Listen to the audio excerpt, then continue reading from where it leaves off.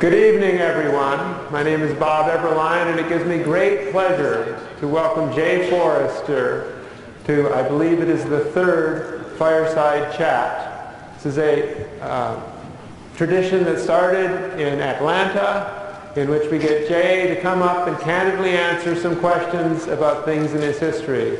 And the theme for tonight is the writings of Jay Forrester, specifically the books that he's written, Industrial Dynamics, Urban Dynamics and World Dynamics, as well as a book he has writing, Economic Dynamics.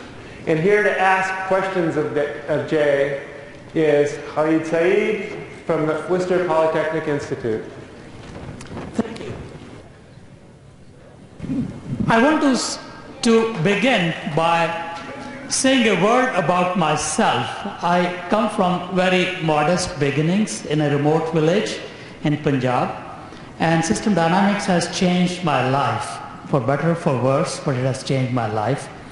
You might ask how a poor village boy from Punjab got inducted into system dynamics. It all started in 1973 when I got a UK government scholarship to study for a master's in industrial engineering at the Asian Institute of Technology in Bangkok, which is MIT of sorts for those who could not afford to go to the real place. There I would often have conversations about economic development that I had never studied but had lived through with Hal Holscher, president of AIT, who was very cordial to the students and who became my informal mentor. Hal one day offered to write about my interest to his old colleague and friend, Gordon Brown. Here is the letter he wrote. I don't know if you can read it. I have to admit that I did not live up to Hal's expectations, as in this letter he thought I would end up heading the planning commission in my country of origin. That did not happen. The letter, however, got a response from Jay that encouraged me to send my application to the System Dynamics program. And that's how I got here. It's indeed a great honor for me to moderate this Fireside Chat with Jay. Please join me in welcoming Jay Forrester.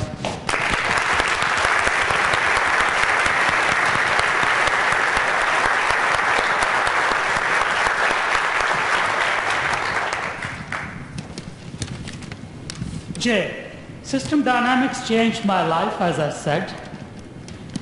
I now disagree with everybody around me on everything. It is clearly a disruptive science. Our models seek counterintuitive insights that can often be controversial. Was there something in its design or in its beginning that led to its disruptive nature? Khalid has asked me to discuss the disruption caused by system dynamic studies. He wants to know if I started off expecting that. But I must say that at age 95, I'm feeling less disruptive than I used to be. In fact, I wonder if we really want to be so disruptive and controversial this evening. Firesides have several uses. They tell me there's a beautiful fire in a very elaborate fireplace here. It must be behind me because I can't see it. And I'm wondering if we should consider using it in some other way. Rather than being disruptive, how about being relaxed, taking life easy, sit back in your chairs, and have a nice fireside nap.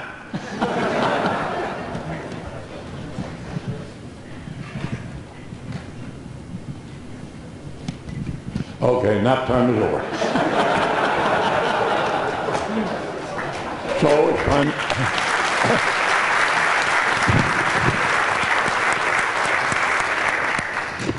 So now it's time to be disruptive.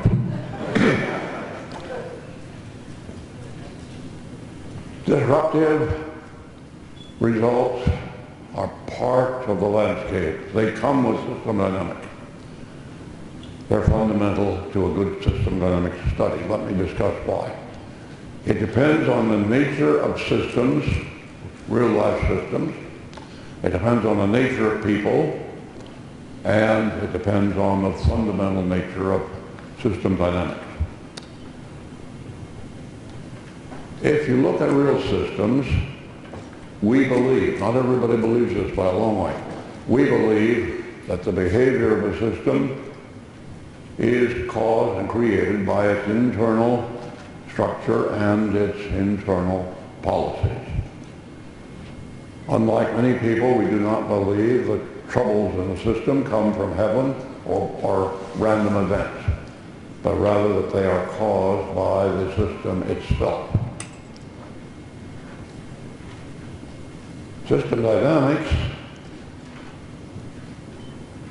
looks at the nature of that system, and a good system dynamics study will, in a fairly simple model, show how and why the real system is causing any troubles that you might be encountering.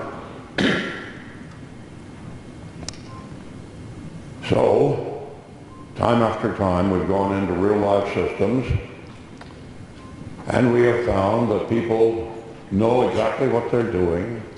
They have policies that they deeply believe in. And when you put those policies into a simulation model, you find that the model generates the trouble that they are in. In other words, it's the policies that they know they're following, that they're proud of following, and that they think will solve the problem at hand, which are causing the difficulty. Now, when that comes to light, and you show that in fact escaping the troubles in the system calls for reversing some of the cherished policies, that is where people come in. They don't like to be told that what they've been doing is causing the problems that they have been lamenting. They don't want to be told that they have to reverse those policies. It's very difficult for them. And this is the nature of people. So we have the nature of people, the real-life system dynamic revealing the nature of that real-life system. That leads to disruption. The disruption is the upset that the participant has as a result of the studies. In corporations, you don't see much in the way of aggressive responses to the idea of disruption. They just ignore it. It's not very disruptive. But in the social world, people can become very overwrought by suggesting that their policies are the cause of the problem. When urban dynamics came out, it produced a lot of controversy. But one full professor of social science at MIT walked up to me and he said, "I don't care whether your book is right or wrong, it is unacceptable." So much for academic objectivity. And there is a big gap in our research work and the activities that system dynamicists engage in, and that's how do you bridge the gap? How do you get people to accept that they've been doing the wrong thing? How do you get them to see, not only see it, but to act on it? It's fairly easy to get people to see that the policies need to be reversed, but it's a totally different matter to get them to do it. I worked with one manufacturing company for quite some time, and they were losing market share. They had lost market share steadily. And it turned out that they were losing market share because the entire company was deathly afraid of having excess inventory. And it manifested itself when there was a prospect of a recession in the offing, and they would cut back production. Their loss of market share was always in the recessions because they cut back their production further than the market would have cut back the purchases. We had this model. I never met anybody in the company that differed with the model. They accepted the idea that they had to reverse those policies, but there was a problem. The policies had been the basis for 3 generations of top management making public speeches about their reasons for their success. The 3 generations of top management were all alive, all in town, all stockholders, and all on the board of directors. How does a recent graduate of the Harvard Business School dare to reverse those policies in the interest of doing better with the company?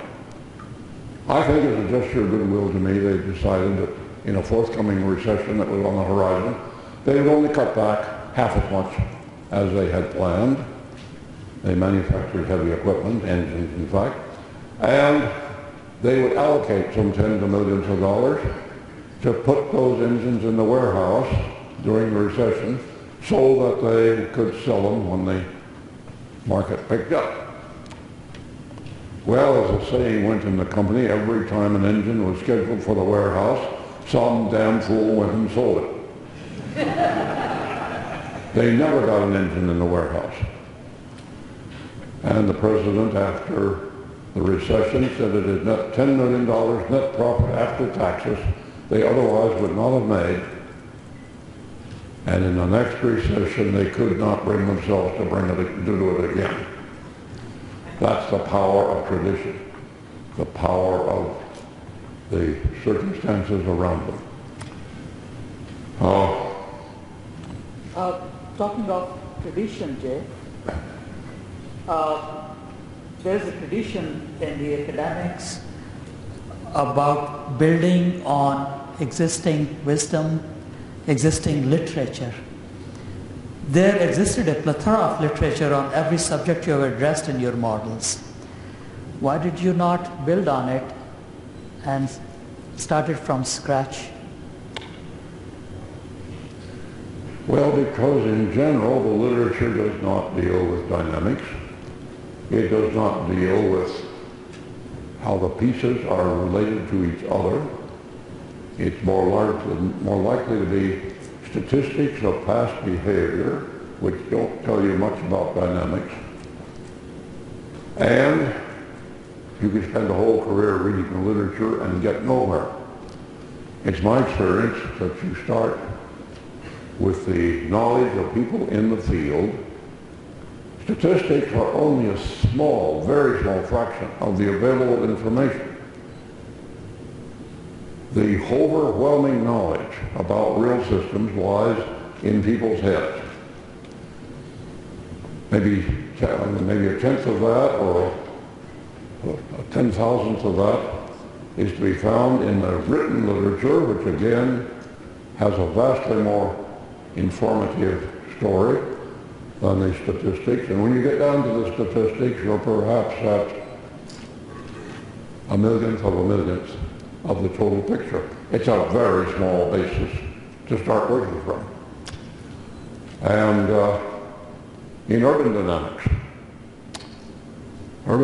arose because of John Collins, who had been a mayor of Boston for 8 years, grown up in Boston politics, Democratic politics, and he'd had polio in the epidemic of the mid-50s. He walked with 2 arm canes. He had to have an office in a building that had automobile access to the elevator level.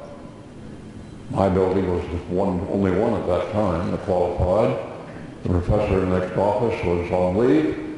Through a series of happenstances, Collins ended up in the office next to me.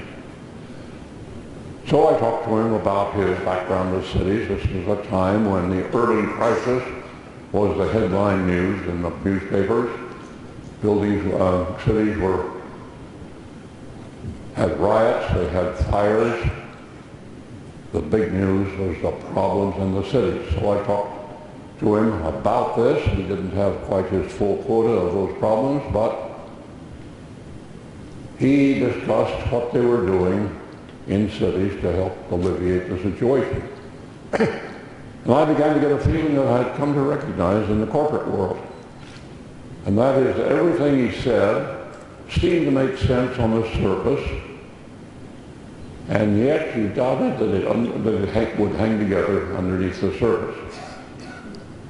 So I suggested to him we might combine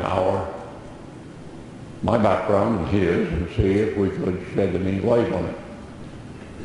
So he said, okay, how do we start? And I said, well, we're not going to find out what we want in our Urban Systems Department. We're not going to find out what we want in the Urban Systems Library. We're going to have maybe 6 or 8 people who have been battling these problems, working with them, struggling with them for years, and we should get them together for a long discussion every Wednesday afternoon for we do not know how many weeks. Johnson and Collins was a man of action. He says, they will be here Wednesday afternoon. Collins' position in Boston was that he could ask almost any businessman or politician for their Wednesday afternoons forever. And so we had our meetings. The aerodynamic study was the first and only one I've ever gone into where I had no idea what we would do, no idea whether we could succeed, no idea whether there was going to be a system there that made sense. Every other situation, corporate, economic, I have known we could do it and approximately how to go about it. So for 6 or 8 weeks, these conversations went on, wandering, contradictory, apparently going nowhere, and I was spending something like 30 hours a week between them trying to figure out whether anything had been said that would be a useful model. I would make some sketches, look at them and say those won't go anywhere and discard them. Until one Sunday morning, by some sort of intuition or happenstance, I sketched the block diagram that opens the Urban Dynamics book. The 9 stalks, 3 ages of corporate business buildings, 3 ages of housing, and 3 kinds of people. And you could see immediately what was going to happen. As the business structures aged, they had lower and lower occupancy, fewer and fewer people per square foot as the buildings became less and less satisfactory. On the other hand, as high-priced premium housing decayed, the occupancy went up per square foot. And that's basically what the model shows. When you have the stocks down, I prefer to model by identifying the stocks that I want to work with. I do not start with causal loop diagrams or some of the things that are very popular. Start with the stocks. And remember, we're talking about endogenous systems. The system is internally causing its problems. 9 stalks, that's going to do it. Everything else is fairly straightforward. There flows in, there flows out. Everyone has to have a reason for flowing, and so you control it from the available stocks. It turns out that almost every flow had some input from almost every stock in that model. And it showed how growth, there may be a 100-year growth phase where businesses are being created in the space of the city and they're attracting in people. But there's a shortage of housing. And so you had 100 years of stability in the sense that you had had jobs always ahead of occupancy, that the opportunity for jobs always was high and the availability of housing was low, and the equilibrium was being established by jobs pulling in and housing keeping people out. Then as the land filled up, this totally reversed in 50 or so years. And now the housing is in excess, the jobs are low, and you have people being pulled in by the housing and kept out by the economic distress. And none of that would have come out of the literature. And one of the things I think that annoyed economists more than anything else about world dynamics is that it does cite two sources.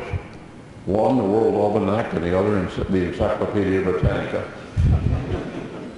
And that is a heresy to settle for those. One question. I think you did a great job using experiential information to create theories. To create what? Theories. To create your theories, you did a great job to use experiential information. Yeah. Whereas the tradition in academics is using literature. And I just want to ask you, in your opinion, is that as tradition of using literature a help or hindrance to innovation? Well, I saw a quote here very recently, a quote from Kenneth Boulding, who was a well-known but controversial economist, who said there are only two classes of people that don't understand economic growth. And one of them was economists. And, you know, they really don't recognize the power of exponential growth. It doesn't look like much until you get to some point. You can double it every 30 years for hundreds of years in population, and you still nowhere. And the last 30 years becomes overwhelming. And that's not really seen by most people. It can be seen by first and second graders. We are developing a foundation under kindergarten through 12th grade education based on system dynamics. It's much easier to teach system dynamics in grades 1 through 8 than it is any time later, because they have a lot less to unlearn. And all the fundamental ideas can be grasped in the first few years. There have been people quite successfully teaching kindergartners the importance of stalks and flows. The water in the bathtub is a stalk. The flows are obvious. Your reputation is a stalk. The good and bad things you do are the flows. And they can go through their environment and find the stalks and the flows. And by 5th and 6th grade, they can be doing computer simulation models that, for the most part, are now being taught in graduate school. Let me jump to another subject. You have talked about long wave way back in the 1980s. Do you think long wave exists in U.S. economy? Where do we currently stand on it? Well, I very much believe that the long wave does exist. It explains the Great Depression of the 30s. There has not been in the economic literature any accepted general discussion or description of what caused the Great Depression. For the most part, people see it as just a bad business cycle downturn. It's an entirely different phenomenon. The business cycle is largely the rise and fall of consumer inventories. The long wave goes back into the capital sectors, and it's largely a rise and fall in the capital sectors. And you saw it here not too long ago. Housing was expanded and expanded and expanded to a point where the debt that supported the expansion was intolerable. The number of the housing was beyond what the occupants could in fact afford. And then you have a crash where people stopped buying and the capital producing sectors almost go out of business. And we're in now, I believe, one of the long wave downturns. And every time there's a little uptick, the newspapers talk about how now the recession is ending. Well, first of all, it's not a recession. It's something entirely different. And then, a little while later, as of right now, well, maybe the recession isn't going to recover. Maybe it's going to level out. Maybe it'll even turn back down. What we're seeing is the business cycle, which still is alive, operating along the bottom of the economic long wave. And the economic long waves are a great deal more than just a rise and fall of activity. They change the very nature of what's going on. The downturns are times for the major technological changes. In the 30s, you went from railroads before the 30s to airplanes afterward. You went from radio to television. You went from people living in cities near where they worked to the automobile in the suburbs. And it's unclear now what this next kind of major change is going to be. But it's going to take 10 or 20 years to find out. And so we're going to be moving along, feeling things out, giving up cherished past technologies to be replaced with others. And there is a very interesting one-person simulation model to show a piece, just one of four or so dynamic mechanisms of the long wave. The so-called self-ordering. A capital sector, if you take all the capital sectors in their entirety, if they are going to expand their capital plan, they have to expand it with their own output. And that's the basis for the little model that I want to describe. Everything that's going on is on the screen in front of you, the computer screen. Some orders are coming in from the lower right corner, and they go into an order backlog to be supplied from the capital sector that you are running. And you are running every month. You decide whether you need more capital plant or less. No labor, no prices. You make capital plant with capital plant. That's all there is to the technology.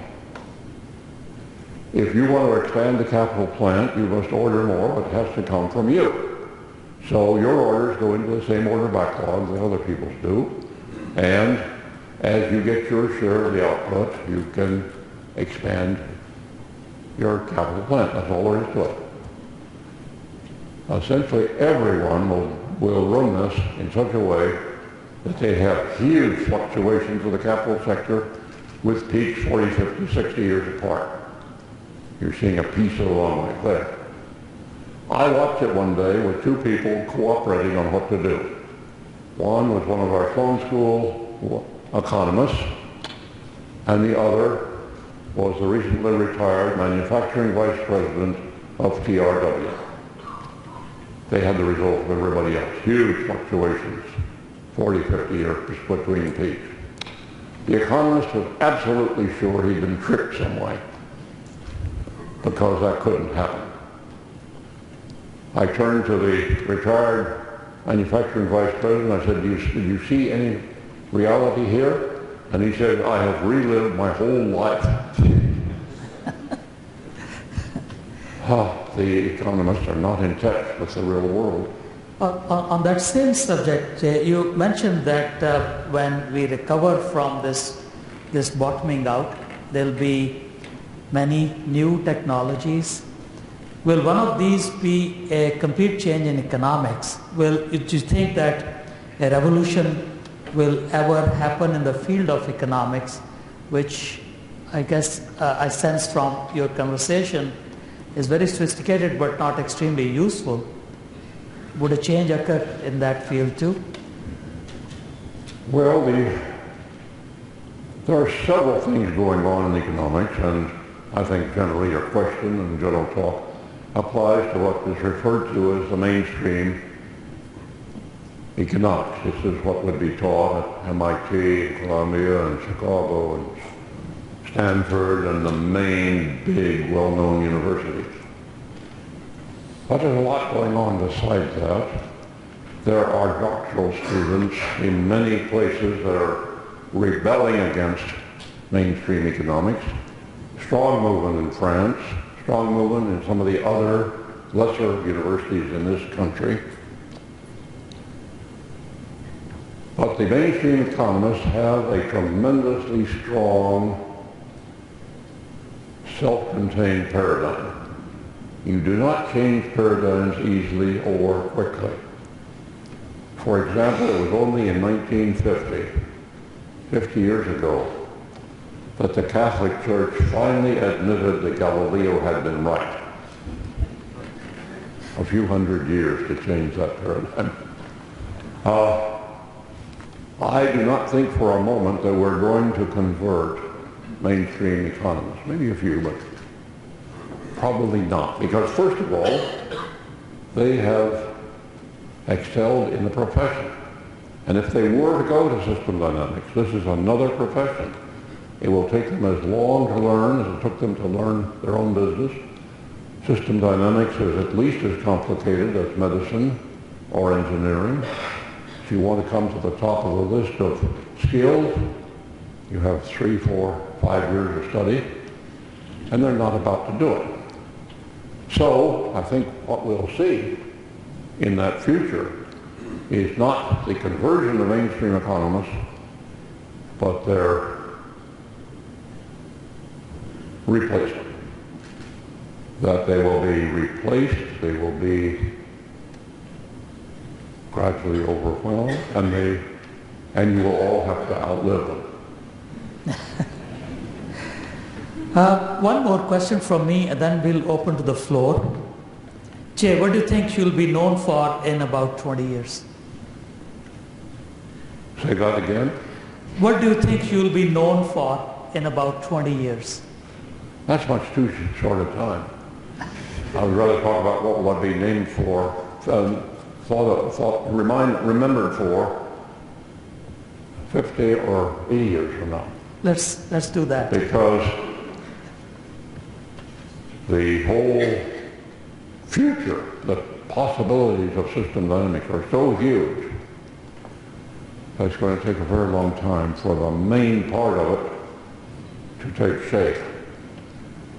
Just for example, one thing that we should look forward to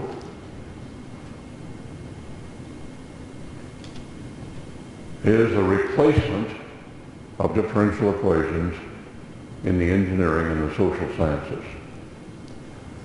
And differential equations have been the fundamental way of dealing with dynamics. It is terribly misleading. It causes a great deal of harm.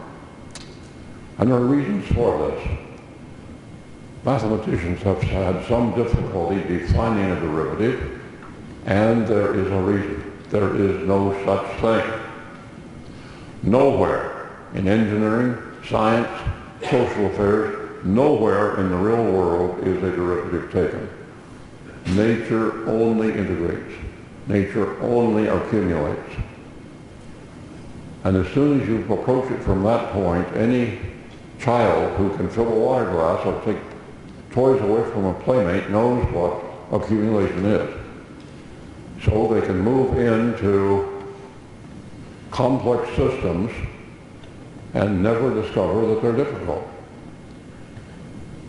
And I had 2 doctoral students from our Department of Electrical Engineering and Computer Science. They've had all of the math, all the theory about solid-state physics. They came over and they built a system dynamics model of 1 or 2 levels about what was going on in the electron cloud at the contact point of a transistor. They said it was the first time they ever understood what was happening. The differential equations had completely obscured the reality of what was going on. I have had MIT students argue aggressively with me that the water flows out of the faucet because the water in the glass is rising. That's what the differential equation says. And it causes a reverse sense of causality in many students, and it totally obscures the dynamics in most of the others. So, I would like to be known for having thrown out differential equations in all fields. Would you also... This is not going to be by the next 50 years.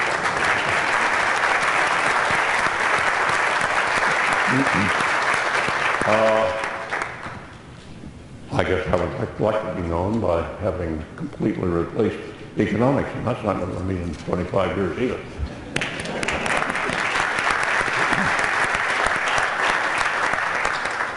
And there are two or three others, but that's enough for now.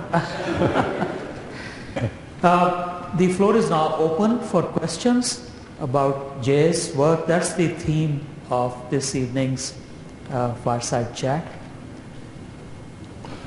Jay, do you see this... Everybody should use a microphone. Jay, do you see the uprising by the poor or the middle class in some of these regions in the world today as some kind of a rebellion against traditional policies, social policies? I didn't get that. Do you see uprisings in the middle and lower classes as a rebellion against policies in the region? Well, I think you need to look at Greece for our future. The kinds of, and you also need to look at the several major characteristics of complex systems. You will find them, first of all, in my urban dynamics book, but I've included them in a number of papers more recently. And the one that's most obvious and most often missed is the idea that a policy that's good in the short run is almost always bad in the long run, and vice versa. Now, we have countries all around the world who have been following policies that were good in the short run, namely paying more and more people for more and more health, paying more and more retirees for good living, and then the corporations of cities like Detroit and the countries really come to a point where they cannot continue that. Then the public reaction is going to be much more violent than if they had in the first place said, we're not going to be able to do it in the future, so we'll adjust now, like 30, 40, 50 years ago. So I think the answer is yes. If you look at Greece, there are riots in the streets. I think we should take Greece as a good indication of the future of the United States. We are expending, we're building a government debt that cannot be sustained, and the debt is continuing to spiral upward. It's true in cities, it's true in states, it's true in corporations, it's true in many individuals' lives. And the stresses from that are, I think, not far away in the future. So the answer to your question is yes, there will be a great deal of social disturbance, and it won't be just the poor people. I mean, it's the people who are getting retirement funds that are quite satisfactory now but are not going to get it. They'll be equally stressed. Jay, a few years ago you asked us to be brave, right? The field and the researchers to be brave and tackle the big problems. If you were 24, just starting your career again, which problems would you tackle? Which of the big problems would you tackle? Well, you need to follow a big, important problem. A system dynamics model of a minor problem is not going to cause much disruption because it doesn't matter. And I would say the measure of a good model might be taken as the degree of disruption that it causes. Now, the question is what to do with that disruption, because it may get totally ignored. That's where I said we need to have some real studies on how to make disruptive recommendations effective and followed. But to go further with the question, the headlines are just full of good topics for major system dynamics books. And I don't see enough people, I don't see any people really writing books of the sort that produce the public reactions and the public understanding that came with urban dynamics and world dynamics. Those produced tremendous responses, but responses that didn't necessarily take immediate root. World dynamics, I thought, when it was published, it had everything necessary to guarantee that there would be no public notice. To start with, it has about 40 pages of equations in the middle of it. That should be sufficient. It was brought out by a publisher that had published one previous book, probably did not have the commercial status to get reviewed. All the interesting material were computer-generated graphs that most people can't read. And the interesting material was 50 or 100 years in the future and well beyond anybody's normal time horizon. I thought it was for 20, 30, 40 people in the world that had computers and would like to put it on and kind of see what you could do. Okay. So the book came out the first week of June of 1941. The last week of June it was reviewed, I believe, on the front page of the London Observer that circulated around the world at that time. I received a letter from a professor in one of the state universities of New York saying he would like to know more about what we were doing because he'd been reading about it in the Singapore Times. The book had the full front page of the second section of the Christian Science Monitor in July. It had a page and a half in Fortune in September. It had a column or two in a Wall Street Journal in October. It was running through the editorial columns of Mid-American newspapers. It was running through the Zero Population Growth Press, the Anti-Establishment Underground Student Press. It was the subject of a half-hour prime-time television documentary in Europe. And if you don't like your literature on either the establishment right or the establishment left, it had a full-length article in Playboy. It seemed as if everything that could happen in the media had happened as a result of world dynamics. And Limits to Growth came out 9 months later.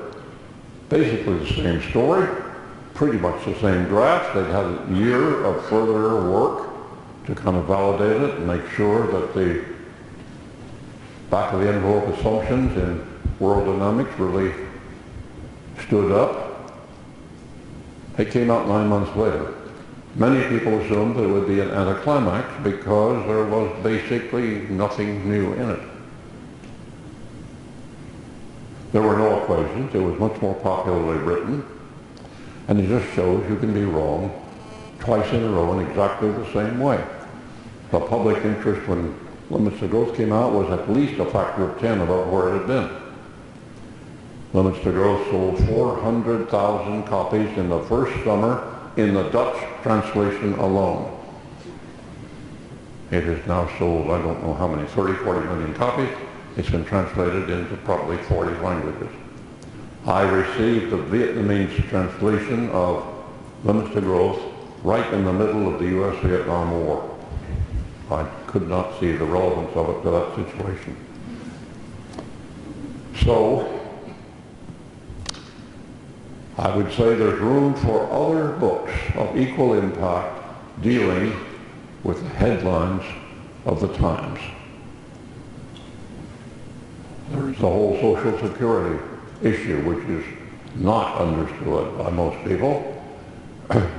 There are the international problems. There are a whole list of problems. I mean, look at Europe. Europe has been trying to get itself out of this debt crisis by temporizing. They're going to have to default on that debt, and if they do it sooner, they'll get out sooner. You could look around the world, you find these problems everywhere, and we do need to be bold, courageous, and go where the problems are rather than retreating into academia or some corner of a corporation. So would these be one small question, and then we can go back to the audience. Would these be popular books? What kind of books would these be on these big subjects? Would these be academic books? Would these be popular books? Who would publish them? The address must be the public, and that's the problem. Anybody that writes books in universities, well, first of all, books don't count for advancement. It's only papers in the reference journals that count for promotion. And almost nobody's going to read those papers. Somebody made a study of the number of readers of published scientific papers and came out with saying there's 1.5 readers per paper. Not true with the good papers. On the average, probably is true. And so I would say that as long as the target audience are the professional journals, if system dynamicists are writing papers for system dynamicists, this will lead nowhere. And I think you can't explain a story in a journal article, even if it's in a public journal. So I favor the books. I think the books are necessary to reach the public. And you can reach the public with models if they're simple enough. Urban dynamics and world dynamics were on the list of reading for parent-teachers associations and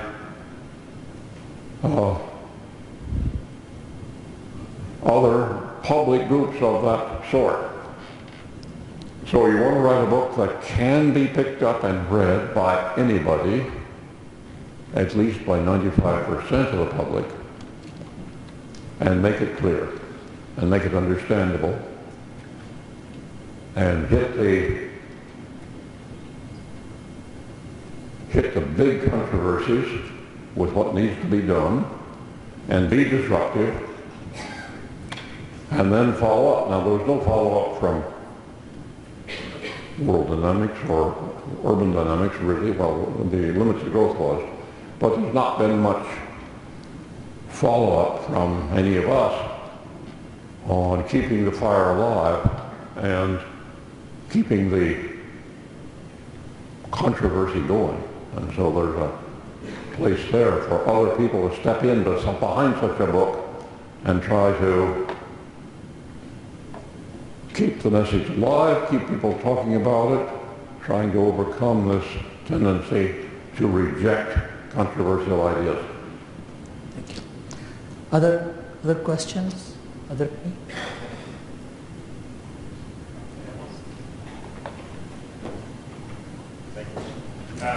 Dr. Forrester, let me say just one thing, and then I'll ask my question. As one Nebraska graduate from another, I just want to thank you for your career of work. I really appreciate it. I also want to say that I am a sociologist, a social scientist, have been embedded in social sciences for quite a while, and I have only recently stumbled across system dynamics as a methodology, as a tool, largely because some of the other methodologies I've been using in the past were not capable of actually addressing this particular problem. So I'm very much a novice in trying to learn this tool later in my career. But I'm curious to know, really, and you've addressed some of this already, but I'm curious to know why sociology in particular has, from your perspective, not only not adopted, but not really apparently been aware of the value of system dynamics. I've gone back in the American Sociological Review, American Journal of Sociology, Sociological Methodology, and found only one essay written by Nathan Kefitz in 1979 that said anything one way or another about system dynamics. So I would be very interested to know if there are other studies out there that have incorporated it from a social science or a sociological perspective, and sort of get a good sense from you as to why sociology and the social sciences have largely been aware of the importance of this methodology. Well, my impression is that the sociology area is much more amenable to system dynamics than, let's say, economists. And I have the impression that it has been fairly well received in political science. I did attend very briefly a small conference of 30 people or so in political science, all of which were interested in the application of system dynamics. Now, some of those kinds of activities die out, but here I've been told by people that just come up and talk to me about how they have a strong presence in one kind of social science or another. So it's slow because it's not easy to learn. It's slow because of the silo effect of publishing articles only in your own journals, and you don't really get much exposure to other things. And it's also because system dynamicists have probably not expended the effort they should to write useful papers in those other fields, or exciting papers in the other fields. Exciting papers. Papers that are challenging. Papers that make people stop and think. There's a great opportunity for doing system dynamics models of the theories, the descriptive theories that exist in those fields that have essays as the basis for their interchange. And so, but they all talk about this leads to this, this leads to this is the way it works. And then there's information about what is happening, and they do not realize that the structure they laid out will not lead to the assumptions that they assume, or to the behavior they assume. There's a great opportunity for system dynamics modeling. Bear in mind, a system dynamics model is a theory of behavior. It's a theory in the same sense as Einstein's law is a theory. It's a theory in the same sense as Ohm's law in electrical engineering. It is a theory that does not necessarily come from statistical history, probably does not. None of those did. It's a theory that you arrive at by observing the real world, and then you test it against any kind of data you may have from the real world. Einstein's theory is still open to debate. They're still finding things that are going to be proofs or disproofs of it. So far, it stood up very well. But I think that we could make a lot of progress by read the literature, enough of it to get a story about something, and then model it. One that has been done, there is in economics something called the multiplier accelerator theory of the business cycle. It's basically if demand goes up, then the manufacturing sectors need more capital, and they order it, and they hire more people, and more people get more wages, and we have more demand, and they can buy more goods. And it's an explanation of how business cycle may expand. I don't think it says much about why it turns over and goes down. But it is explicit in the literature. You can do it. My son Nathan did it, and others have in their doctoral thesis. I mean, these kinds of things are good for doctoral thesis material. And what you find is that the multiplier accelerator theory cannot cause a business cycle. There are no plausible assumptions to put in that structure that will produce a periodicity less than many decades between peaks. It is a part of the long wave. So we have in economics a verbal descriptive theory about the business cycle that cannot possibly be that. It is a part of the long wave that they deny could possibly exist. There is a room for a lot of disruption in the social sciences by going in and studying their assumptions, their descriptive models, and then finding out that the story does not hang together. Thank you. It seems we have come to the end of, can we take one more question, or can we? One last question. Yes, ma'am.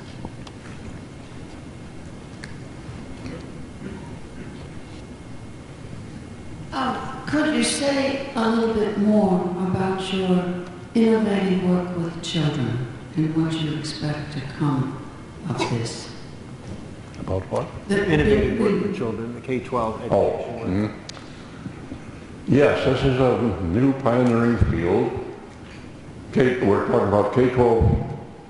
System dynamics is a foundation for K-12 education. It's a pioneering field. It's been underway for several decades now.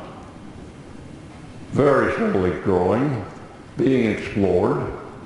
It is timely for a major expansion, except that we haven't found the funding yet to do that.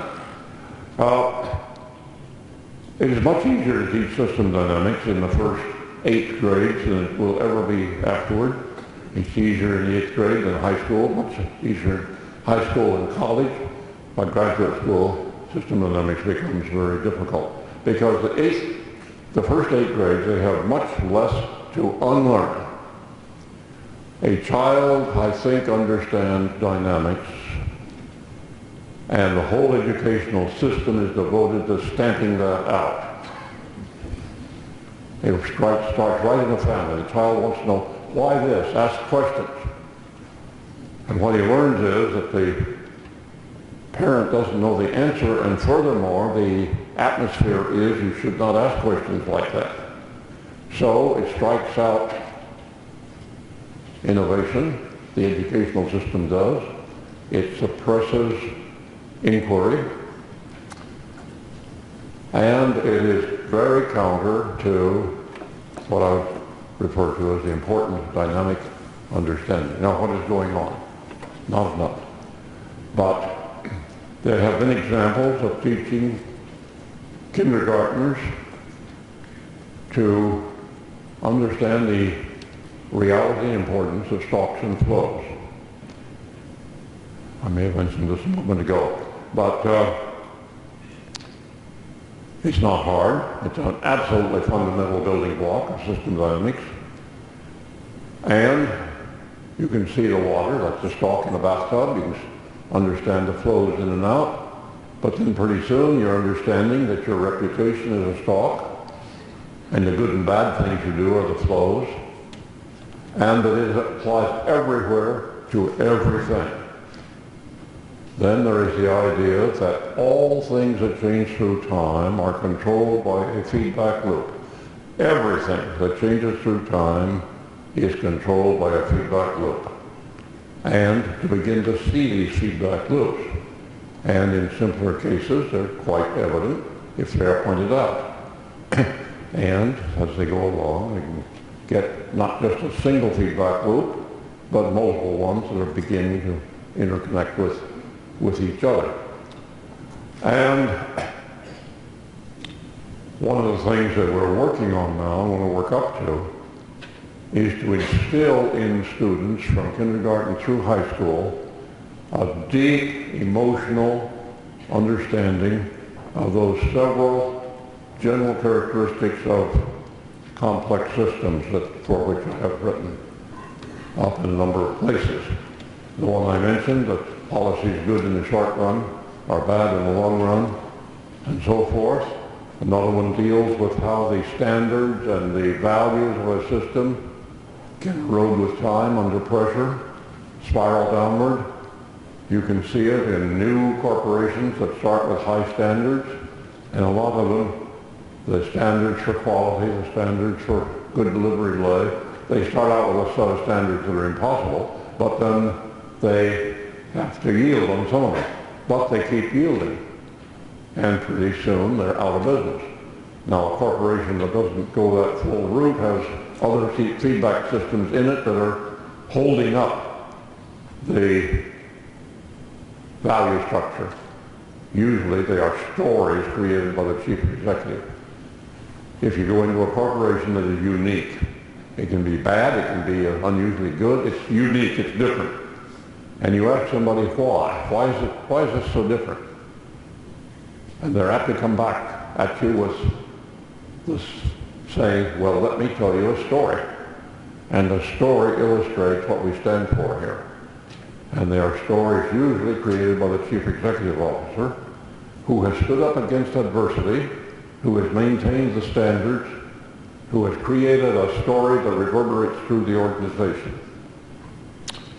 So that matter of the collapse of goals is on them. And there are 3 or 4 more of them. And we would like to have students come out of 12th grade truly believing them. I mean, they emotionally believe them. They fundamentally believe them. You will not believe them by having them read to you. You will not believe them from a lecture. I think it's necessary for them to see those structures and processes in models, in literature, in the newspaper of the day, in what's going on around them, and to do this continuously for 12 years. I think it will take that long to have a feeling that they really have mastered those ideas and can look at the world around them and react accordingly. We could have a very different kind of society if enough of the public had that kind of background. I don't think it needs everyone. It could maybe, it might be as low as 10% of the people, if they had that kind of background, could carry a whole society. Sorry. Let me see. I was going to say then that right now, system dynamics is being taught at many different parts of the educational system. Second graders get things about exponential growth. Introduction to system dynamics gets taught in different schools at different levels, but there is no continuous, cumulative structure of education yet anywhere. The pieces are all mostly there. I have tried my hand, not very successfully and not very aggressively, to raise $100 million, which would boost this for the next 10 years. There was, 6 or 8 years ago, a 1-week study group. It had maybe 8 teachers who had been involved in this, and 4 or 5 of the top people in system dynamics devoted to the long-term future of system dynamics in K-12 education. It was intensive, and the upshot was that we did a diagram, an Excel chart if you like, year by year for 25 years, a dozen or so different things that had to be done, and every square filled in as to what would be the state of affairs and how much time and effort would have to be devoted to it. And the upshot of the 25 years was roughly to say that in 25 years, we could probably convert maybe a third of the U.S. schools to a system dynamics foundation at a cost of around $2 billion. Now, $2 billion is small change compared to what's going on being spent in education. And $100 million, that is an exponentially growing cost, $100 million is geared to the first 10 years of that progression. If any of you know somebody that has an excess $100 million, and there are a lot of such people, see if you can get in touch with them.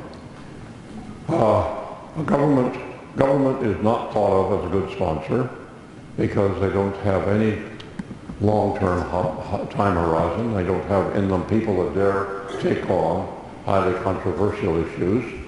And the big foundations are not useful because they have fallen into the hands of middle-level bureaucrats.